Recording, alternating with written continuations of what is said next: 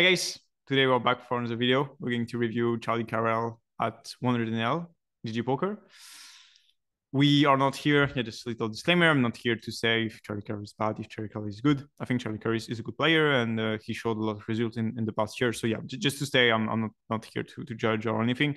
I will just judge, but judge only the decision. It's important not to be biased because the player is not we can't judge a player on only one session. So let's get into the action directly. We have a nice, interesting end. So call preflop with king queen off. I think there are a lot of things to say about this first. The reason why he called the king queen is because he thinks that he has an edge that compensates the EV loss that you have in theory here. Which in a lot of spots I agree, but the problem in these spots is we have to think about a concept that's I call EDEV. In English, this will be more like EV, I would say. It's the evolution on how the EV are distributed, okay? And here, what is it? It's when you have a spot like this with king queen, and you want to call because you think you have an edge, the EV change, okay? And the EV evolve with the statements you're doing. So theoretically, king queen off is a fold, and calling doesn't make any money, okay? But if you think you have edge, it might make money, okay? So the EV is going to evolve. So that's the E of the EDEV. But the second later is the D, is the distribution. Because here you actually have many moves. You can call, you can fold, you can raise. And given the assumption, the EV will change, okay? The EV of the fold is 0, of course. But, I mean 0, minus 0.5 because it's fall on small blind. But here in these spots, the EV of the raise is also going to evolve. So if you do statements that you actually have EV when you call here, then the raise also makes money. And I don't see a situation, so it's tough to visualize, but you have the call, you have the raise, okay? At first, you have the GTO statement. Maybe second is you have like the statement that the player is tight. Maybe you have the statement that the player is tight and you have an edge. And for all the statements, the EV are going to change, okay, and evolve. And I don't see any spots where like calling makes more money than raise. And I think if you want to exploit pool imbalances and pool weakness, you can do it also by free betting pre-flop. And I think it's actually higher EV, especially because people are not for betting small blind against hijack that much. So I would have free bet. And I'm not saying the call is bad. I mean, I think it's losing, especially with the rake. It's just awesome on GG. But I think like there's the raise, the free bet makes more money, I think, given the assumption we make. So the two EV evolve, but I don't see one single spot where calling is really better EVs than the raise pre-flop here. So maybe extremely rare, but it might happen. So king queen here, we check pre-flop, which is check from the flop, which is fine. We decided to min raise. That's kind of the same thing I said before. Is I think if you want to play this as a min raise and bets, you have lines that are better. I don't think this line is bad. I just think that you have lines that are actually better EV. I have king queen, can do a lot of other things. You can call, you can raise bigger, and yeah, you can call, bet the river if he checks. You can maybe call, raise the turn. I think I have many lines that are better than this one. I'm not saying that calling and raising the turn is better. I'm just saying that I think playing the standard way here and calling is probably the better EV option. Because I think the pool imbalances in the bet check and facing bet line is way too high. I think they fall way too much. And if they fall way too much, it creates the EV in the calling line, which means that I don't think the min raising line will be higher than the calling line. So I will always call. So I don't mind the line, but I think it's just suboptimal here compared to other lines. So ace-10 here, we call on a small blind. That's kind of the same thing. I think ace-10 is always better as a free bet compared to call. And given the rake on GG, I don't think I should call ace-10 here. And I think ace-10 as a call is probably losing, even with an incredible edge. It's probably winning. Like if you play 10 NL with like a mid-i6 level, maybe you can call this type of hand. But again, I will not call them because I think free bet makes more money. Anyway, and we bet one down on the turn. I don't mind. I think checking is better, but yeah, I don't mind. Okay, so here, excuse me, my camera is yeah, I'm gonna put the camera here. Yeah, just about a bit about the ace-10 end. I think on a turn here, you don't really need to do that with ace-10. I think it's better to check. And when the guy check, I actually expect to have stolen value, but I expect too many like ace jack, ace queen. Generally, they will over ponderate towards the a6 region, overweight, excuse me. Because like most players, the check back region and of weak players only a6, and I don't expect no players to have like 7-8, for example. So what you can do with ace-10 is check. And when he check again, you can just overbet even with ace-10. It sounds really dumb. But like most players will just not adapt and they have way too much ace jack, ace king. And I think you have better EV to overbet the river compared to check, even if you might win sometimes at showdown.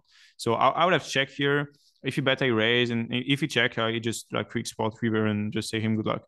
And you can do it over and over. Like, of course, when you do some explode, that sometimes can be a bit difficult because people might adapt. But like, you can just do it all the time, and as soon as somebody adapts, like you just tag him, and you just don't play like this against him. And that's the strategy. This will be the strategy I will use. So, 6 is here. So Charlie said that he preferred to see bet without a hurt. And in this sense, prefer to check because you can call the hurt turn. I think it's a mistake. I think it's the opposite. Typically, I'm sure it's the opposite because when you have sixes with hurt and you bet, you have two clean outs and you have more equity in the betting line. Because when there is two hurts, then you have a flush. And when there is six, as I said, and you bet on the flop, there's more money when you can actually touch two clean outs compared to when you have sixes, like with the spade and the clubs, and one out is just not clean. Because the villains will have a lot of flushes in the check calling line. So I think theoretically it's a mistake, okay, to have this reason. But maybe in practice that might be the opposite. There is a concept called EV realization that you might already hear if you follow Finding Equilibrium channel. You can subscribe, by the way.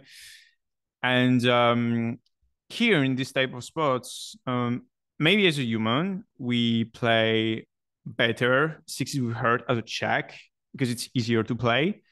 And sometimes what you might notice is some hands are easier to play in some lines. So like the EV realization, like the percentage of the EV you can realize of the solver of a specific EV might be higher as a human. So maybe 6 is better to play as a bet, but maybe it's better to play as a check as a human. I don't think so, but I'm just saying that it's important also not to only focus on the EV of the solver and say, okay, 6 is always a check. I mean, 6 is with a hurt is always a bet. And it's important to be open and understanding really where does the EV come from and how does it come from. So yeah, I would have bet with 6s with a spade. And in southport here, I would have called also. I don't think about raising, but I think calling is better. And we called really, really fast. I'm going to talk about the timing also at the end. Well, that's really not that easy, I think. Villains probably have like ace-4, ace-6. I mean, ace-4 is deuce as a bluff, mainly 6-7. I don't think the blocker is important in this spot because most players just overbluff or like underbluff. So I don't think the blockers compensate the theoretical difference in EV from the villains here.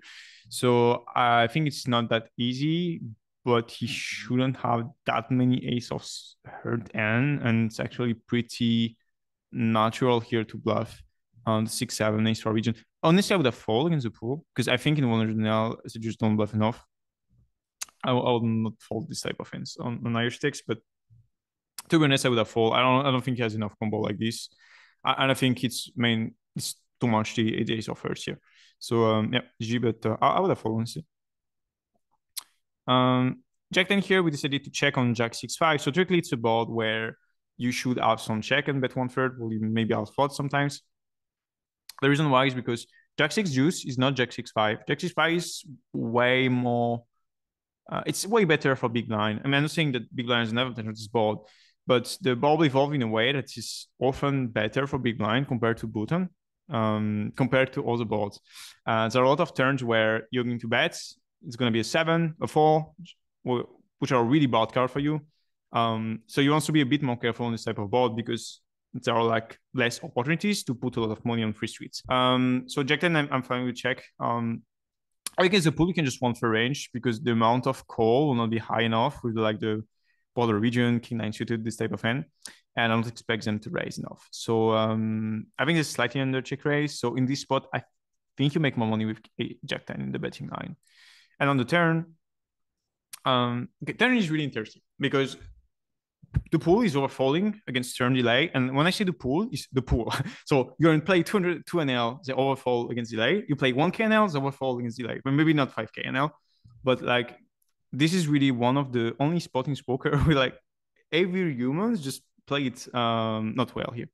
I think the main reason that player miss here against the 1/3 delay is probably the A7, A8, A9 region should be defense sometime in several spots, and most player will not. There are also always ends, but yeah, basically I don't expect king queen or like lower a6 to call. So we have a good bluff delay, but which doesn't really mean we have a good delay in value. I will still value bet. I will still try to value bet here because I don't expect people to bluff me that much when I check the turn. And I think here it's really cool to deny some overcards. So I will clearly bet here with Jack 10 on the turn. I don't mind checking, but I think betting is higher EV. And on the river, it sounds weird, but I think most players that check here actually don't have an ace or don't have a flush. Why? Because when you see snap check on the river, like really snap check, there are like two groups of people mainly. There are people that don't care and just play only the weaker region like this, because when they have a flush or set or an ace, they will think about it. Okay, so there is this region, and there is the region that trap the river. But there's a high chance the people that trap the river with like snap check also have the air region. So you actually play against like two subgroup of the population, with one group having some trap and air and weaker and count value bets, and a group that always have the weaker region here. And I think the group that always have the weaker region in no trap is actually overweighted compared to the other group. So if we see the overall population, I think we have way too much people with only weak hands. And what this means is I think we can actually value bet, because I think Queen Jack, King Jack will often bet. I don't think a lot of people have an ace here in this spot, as I said, and we just have the best hand. But the second problem is we need to get call, and there are a lot of flushes that we might have. We can have a6, so it's going to get tough to get called by 7s, 8. So it's probably a spot where really rare. I think I'm close always ahead, but I can't really value bet, unfortunately, because I think he will fall like really, really a lot. So probably one of the only spots like this where I'm not going to value bet scene, but otherwise I will just value bet. And sizing wise, I will do only one blind. So if you're like a pure addict, you will see that in a lot of spots just not good, and you can do this theoretically. But in practice here, if you know the range and you put not enough bluff raises, you will see that you always bet the sizing. And I don't expect a guy to snap check the river here to just bluff my 1B blind bet. I think I would have checked, even if it's close. Okay, so we have ace queen here with flats. I have two problems with this flat here with queen. First, I think it's higher EV to free bet, but even if it's not, and it's like really close, the problem is like it's super easy for people to adapt to the strategy, especially on GG, because they will see that you have a high gap between VPAP and PFR, and also that you have like a lower free bet region. And I think it's really, really easy to adapt, to counter adapt. So as you see, sometimes I like to play really hard explode because I don't think enough players adapt, or you can play hard explode and just I just tagged the guy when he saw you doing a red move. But here it's actually, I think, too easy to counter exploit. So I would just free bet, and I also expect free bets to be higher EV for a lot of reasons. I don't think they for bet enough as deep, and just post up you can just have a lot of fall equity on flop and turns. Yeah. So flop we check. Check is completely fine. We decided to on the flop, actually you can do something funny. You can bet one blind. The reason why is because like when when this guy calls or caps, so it's really easy to put pressure on the range. And second is a lot of players just going to raise like queens, kings, aces region, and you can put a lot of pressure against this range as deep. The only problem is he can have like jack x off diamond. That's probably like one or even two combos, so not going to be worried about it too much. But I think you can put maybe a bit more pressure by betting one blind, let them raise, let them call the weaker region. But anyway, I mean, check is fine. Just an idea here.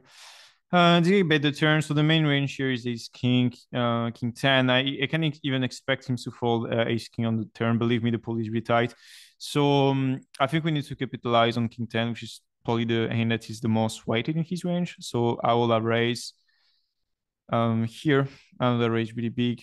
Let's maximize against two pairs. So yeah, so Cherry Carrel recognized well that the main region here is two pair. I think Jack 10 is always betting on the flop.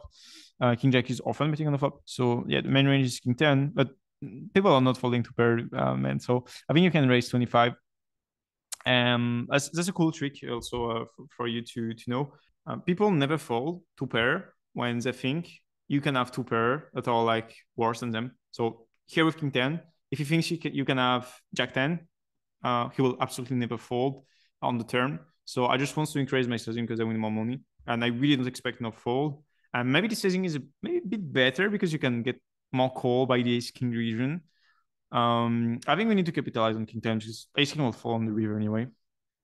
Because like nobody's bluffing these spots. And I think you're right if you're not bluffing that much. Because the problem is it's actually ace queen king 10 mostly. So why bluffing against this range? People don't really like to fold the two pair region. I saw Charlie Carroll in the comments section saying that he doesn't want to make fold top 5% of villain's range. And I think usually it's true probably most of the time. I would just not try to make fold two pairs here.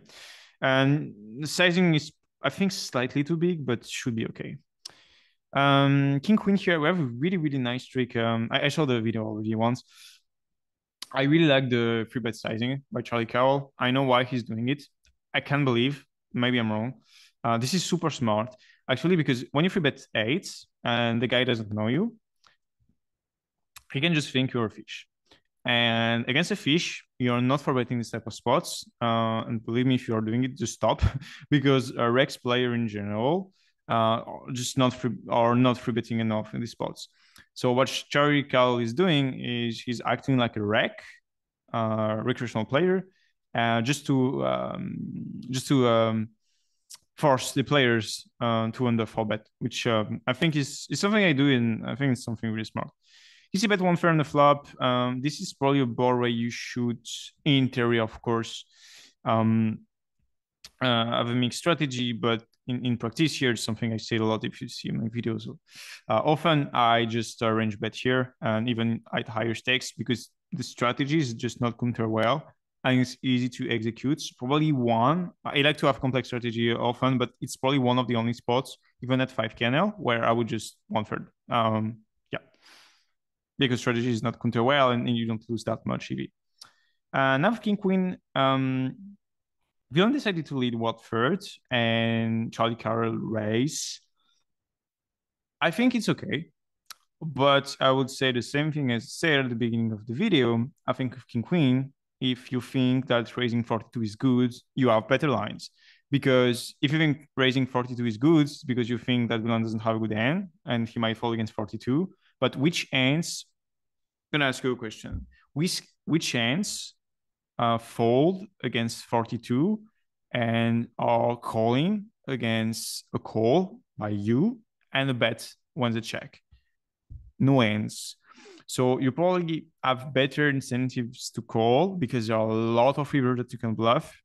He will tell you his hands as the sizing he choose. So here you just don't fall. You don't lose 42 blinds when you have 9. And if he wants to bluff the river again, you can just let him bluffs and just raise if you're really sure that the raising on turn is good. So I don't mind raising on turn. Okay, I think it's a bad move, but I think you have a clear call and bet here. This is going to be super profitable. You can bluff a 10, you can bluff a jack, you can even bluff flush combos if you check. You can have the best hand on a king and a queen and value bet small. So I think you have way more benefits in the calling line here. And if you assume that the range is really bad, I think 42 is probably the third option to do, because min raise will actually be better, because you make fold the regional, so when you raise min raise, and you can also capitalize on a weaker call that might fold the river when you min raise and bet. And when you min raise, also what is great is you don't lose that much against a 9 when he decides to re-raise you. And you let him re-raise you, so the range, his range will be more capped. I didn't fold, okay? And his queen, I think he called with king 10. King of diamond, 10 of clubs, if I remember correctly. And bottom left, we have a7. We're going to see it directly. And not at all. Okay, this was 10 of spade. Anyway, so we have a7s, UTG against small blind. I think this call is losing a lot directly. So now the question is, can the call win in practice? In practice? In practice? In practice? No. Okay, whatever. The question here is a7 suited might win against the pool? If the answer is yes, we are calling. If the answer is no, we are folding. I think the EV in theory is really bad here with this hand, so I don't think we compensate in practice. I think if I play like 300, 400 dips, maybe, because you can literally bluff all the time if they are tight. But here, I think the free betting region, split lines against hijack is probably a bit too tight compared to theory. So I think I would just fold a7. I don't think playing 200 dips here against the tight range just compensate the EV loss here. So I would have fold.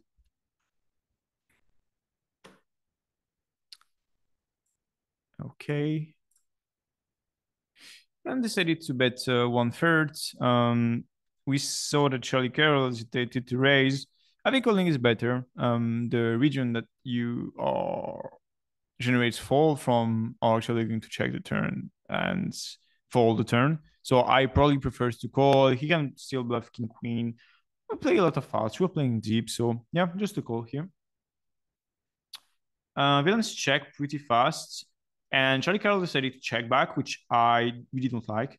The main reason why I don't like is because when people 1/3 check, I don't think they will bluff that much his queen. I don't even think they have his jack off at positions. So he has what? Queen jack, jack 10, that's 6 combos. I don't think players bluffing the river that much. And I don't think when you check the turn and you raise the rivers are actually even calling ace king aces, because if they think about it, you really don't have that many bluffs. So a lot of spots where I really like to check my flushes, ace high flushes, because players put you on ace king with this heart, not calling your raise on the river. But I don't think it's the type of spots. And I think here the main region he has is queens, jacks, ace king aces. Ace king, ace king might call if you bet big. Aces also. Queens with a heart also, jacks with a heart also. So I would have bet 2/3 here, and I think this is the ISTV move. And when you bet 2/3, the pot is going to be probably like 80 or something like this on the river. And if you think people overfold in this spot, just bet 20. Just bet 20 and they will just not fold ace king aces region. I'll probably bet like 30 because when I bet like 20 blinds and 30 blinds, I just took 50 blinds on most runouts. And here when you check, I just don't see how you win 50 blinds. So yeah, I would have always bet here with 7. I think it's a mistake. On the river against deciding, he decided to call. So first, this was played too fast, but I'm going to talk about it a bit more on the video because there's a lot of interesting things to say about this. And on the river, he said that sizing is both flushes. I mean, you beat the flushes and quads. I don't believe it. I think in general, when people have quads, so let's say he has 5 and 8s, in general, they want to generate raise and they bet smaller. So I don't really think they have quads in this size. I can still have kings. That's definitely something to take into consideration. And now we have to think, okay, if he has kings, which combos are we evaluating now? We check the turn. He might easily have aces in the size, which I think will not happen that much. Usually they tend to bet half pot 2/3, but I mean second pot sometimes aces. So I think that Seth probably doesn't have enough full house here. I can't even expect lower sizing with kings, but that's really close, honestly, because even aces might fall against the raise. So I don't mind calling. I would have just take more time, but I don't mind. And villain has aces. Okay, so king 9 here. We open on the cutoff. We blind call. The board is jack 10-5, so it's a board where you should, in theory, play big or check mainly, and against the pool 1 for range is completely fine if you play lower than 200 NL and 200 NL also. And on the turn, he did freak spots, which is actually good sizing. It's a board that is pretty dynamic, where you want to put as much money as you can when you have overpairs and you need to have bluffs. And king 9 is fine. I will think that king 9 is played more in the checking line compared to the bet here, but that should be okay. This sizing is okay. You can play this type of sizing, and most players overfold to this type of size. You just need to call some like 5x6x, which I don't think here will happen that much. But yeah. So we have 5-4 here. We decided to free bet, which I really like. I think that in theory it's probably EV0, and with this rate probably less EV, but the fact you are playing really deep, I think compensates the theoretical EV, and I think against the pool actually you win a lot of money with 5-4, because most players just don't have the balls to 4-bet love that much. And even if they're 4-bets, you can just call 300 dips and you can bluff a lot of runouts. So he checked the flop, which again I don't like. I think betting is just royal here. You can bet 1 for range. You can even bet 20% range. You have so much fall equity, and also when you bet and the guy is calling, because nobody leads the turn, it's just a royal path to just see any river and avoid spots like this where you have 5-4. Good end of the flop, but the guy now is betting on a turn. He needs to call 5 spade high. And on the queen, I really like the sizing. I think you should bluff small here. You have like so. I mean, you don't have that many bluffs. That's not why I want to bet 1/4. Okay, it's just the reason is you have so not that many bluff in the perceived region that I just don't expect enough call. Even if you bet 6, like if you think about it, like you always have an ace here. You even shouldn't have like 5-4. Anyway, okay. Okay, so we see the ace 8 off. Let's see. Okay, blind against blind. Okay, open pre, check the flop. And we raise on the turn 35. Ooh, that's big. Also lines are better for me. So you have probably like 5 or 6 options here. You have fall, which I don't think is an option. Call, okay. You have raise on the turn, like 10. You have raise really big, like 20. You have raise 35, and you also have call lead here in these spots if you want to bluff. I think usually check and 1 blind from a guy that is with like non-max stacks is often a play from recreational players, and I think usually they're really weak in this line. I don't expect enough 5s play this way. But again, if you know what you have the best hand, like if you know that he's going to fold against 35, he can let him call against like you raise 5 and just bluff the river for like freak spot.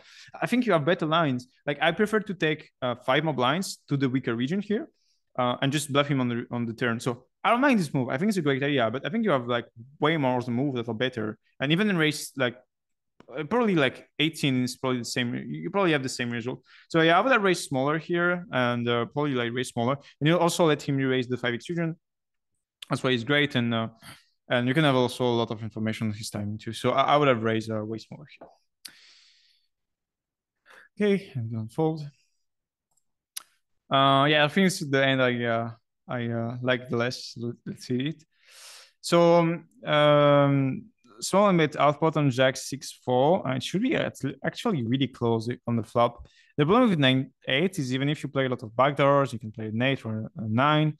Usually when people play half pot on this flop, it's often stronger. So against 1/3, I think you can do some move, but against half pot, I would just fold here exploratively. I think it's just not good to call. And on the turn here, this hand is just a fold. You have 9i, you block the bluffs. So theoretically, the EV is probably, I mean, the EV of the fold is 0, but the EV of the call should be really bad here. And CARREL decided to main raise, and it's a move I really don't like. Why? Because in theory, the EV is bad.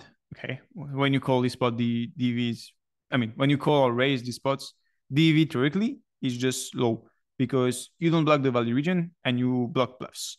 The problem in this type of spots is now in practice against the pool, you need to compensate this. So you need to do this line and having correct assumptions that change the theoretical EV and make it profitable. But I don't think it happens. I think here I don't see why we can raise against a half pot 3/4 here. So I would have fold. And I'm going to say the same thing I said before is, again, if you want to play this type of line, I think calling is better. I'm not saying that you need to call 9/8 here, okay? I'm just saying that for me, calling is better because you actually going to let him bet with the ace-10, queen ace king region, and we might expect most players to fall against a raise on the turn on the river. And if you want to, when you call, you let him also bluff on the turn. So if you think that you can compensate the minus EV call on the turn by having a lot of full equity on the river raise, I don't mind calling. But if it's great, okay, if the EV of the call is higher, given the assumption we said, I don't think min raise is better. So again, if he wants to do the move, for me, it's only call. I would not call in these spots because I'm not sure about how he plays and if the assumptions are great. But yeah, I would have fallen if we want to do move. I think we prefer to call in these spots and just capitalize the folding equity we have against the river raise.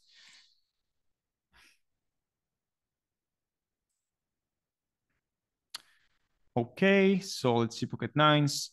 We call. Most coaches will tell you to never call small lines with big blind. Not most coach. Well, I mean the most coach. I think you win more money with nines. So the one thing you can to prove that point is you need to see like a players play like 1 million ends but flats on small line a lot, and you want to see his results compared to a guy that free bet. But we have a lot of bias because in general people are flat in the small line. Again, in general, are weaker players, and they will have a win rate that is lower because of weaker players. So it's actually not that really possible to compare the EV. But yeah, I'm just telling you that even if I'm not sure, I think there is a huge chance that free bet is way higher in terms of EV compared to call, especially in a pool where even in position, I really think they're like not for bet enough.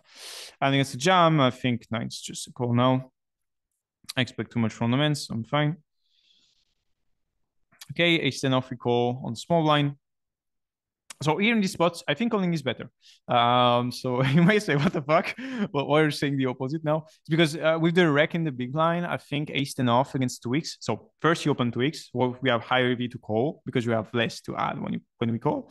And there is the big blind pair, which is a rec with high VPIP. So in general, in this situation, I like to let the rec players coming to the pots. So it's probably one of the only exception where I think, yes, you can call the small line here.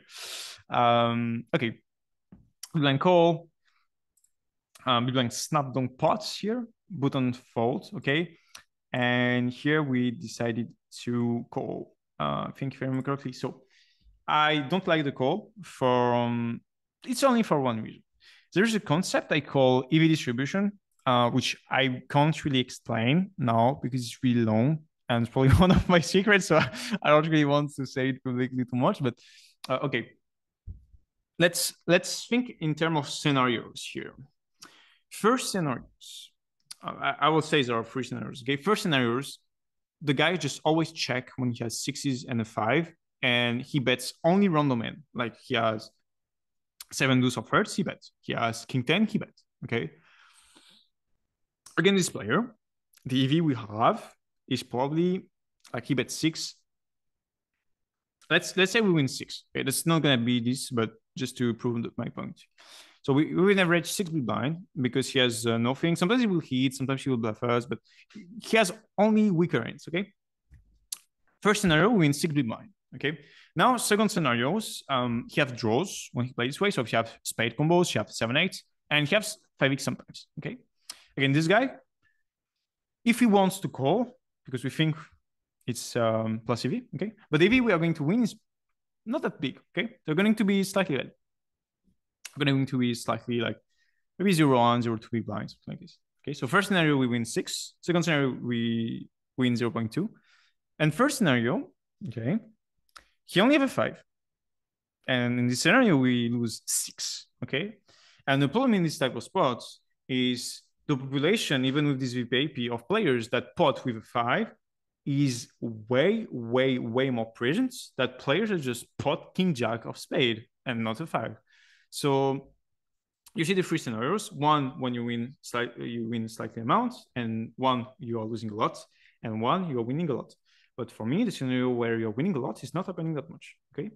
So now the main 2 scenarios are he have draws and a 5, and sometimes maybe random hands, and you win a tiny amount. And the other scenario, he has a 5. So you lose 6 big blind, okay? At least.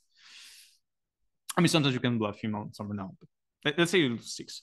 So there is one scenario when you win 0.2, and when you lose 6, you can call because you need to be like 30 times more on the first scenario if we expect the wins to be 0.2 big blinds compared to the other scenarios, okay? And that's never going to happen because the weight of the scenarios are like never like 30 times slightly ahead and 1 time way behind. So it's you're more way behind. So you just can't call in spots because it just doesn't make money.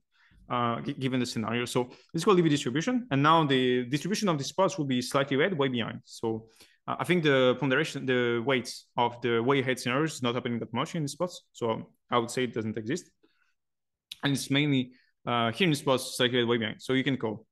So yeah, there are a lot of EV distribution. You have like Sawa, you have way ahead, slightly way behind. You have bluffing distribution. You have even timing distribution. You have a lot of things like this.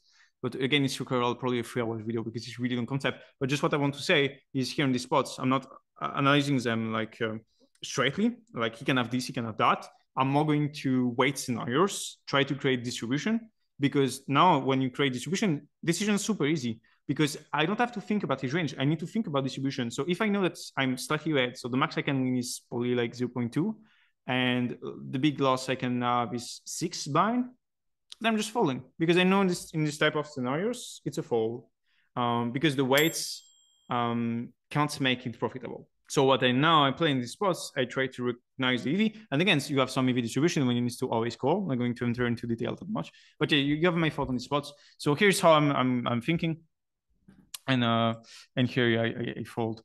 It's always something when I share this because it's probably one of my secrets. I took a lot of times to think about this and also make it on the paper, but and now we are bluffing. So now we're fine, but it's probably one of the only scenario where we might have a bluff. I think no, you can't really jump here. I think you can just like 35 and it's probably the same result. And now we just try to make fold a 5. And in general, like 3 tips. There's also a concept that's probably that's the last concept. I don't want to be tired, but there's a concept that I call MPR rules. MP rules. It's like matching profile rules. Is you can this one is really complex. So you weight the ends of villain range depending on the profile by linking 2 action. So here in these spots, he checked the turn. Okay. So what we're going to do is we're going to visualize how profiles that check the turn are reacting to a river bet. But by using a Bayesian thinking, if they check the turn, okay, considering to check the turn, the probabilities are that they were scared of the flush on the turn is high. So you have more fold equity against the profiles that check the turn. So the combos in the folding regions are weighted differently because he checks the turn and he was scared of the flush, okay? If he bets the turn, that means he's not that scared of the flush, okay? But profiles that bet the turn are not in these spots. So you have more, again, you don't have only profiles, but you have more profiles. Check the turn, it will follow the river. Okay, that's matching profile rules. Again, this requires like a 2 hours video. And the guy folded 5. I like to see this type of fold because a lot of the time when I Twitch or do videos, I'm saying, okay, this reg can fold this, and a lot of players like, he's never folding, he's calling you everything. But regs on GG are playing differently, I would say. 9-4 should be open against big blind, so that's a lose. That's a lose open. I see a spot where it can be profitable. It's against tight regs. That will be profitable as an open. I'll not limps against regs because it's super easy for a reg to like ISO 40%, even more. And if it's a rec, I think this is way better as a limp compared to raise. So with that information, I fold. And if it's a tight reg, I'm fine opening it. Against a big sizing here, I think orange is too strong to fold, which doesn't mean that you need to fold it. I mean, when I say it's too strong, I'm not saying that theoretically you should call, so you call. When I say it's too strong, it's just I think the EV of the call is higher than 0, so I'm not gonna fold this in. Villain snap check the turn, and in general, again, people snap check the turns often the maiden. So I would have bet 9-4 given the timing he had, because 6-7s think about bluffing, 6-8 thinks about bluffing, 3-deuce thinks about bluffing, 3-deuce is a pair, Jack-8 thinks about bluffing, diamonds think about bluffing. So for me, he has a pair. She teach 9 or like he has a 5. I don't know. I mean, I know because I saw the video, but I think here, given the timing, you should always bet. Again, we can do distribution in the timing stuff, but I'm not going to do it too much. I mean, the video is 8 minutes. I don't know how much the recording is now. Yeah, queen 5. I would have bet here. And also, second thing is we need him to bluff the river. So he needs to be with the hands that bluff, but he needs to bluff them. And I don't think he will bluff them. So I would have bet the river here. Ace4, we bet against 2 players with Ace4, which is fine, especially with a high VPAP in the small blind. Okay, so hope you enjoyed the video. And yeah, see you for the next one. Subscribe if you like it. And again, don't judge Charlie Cow only this session because he's a good player, believe me. So see you next time. And bye, guys.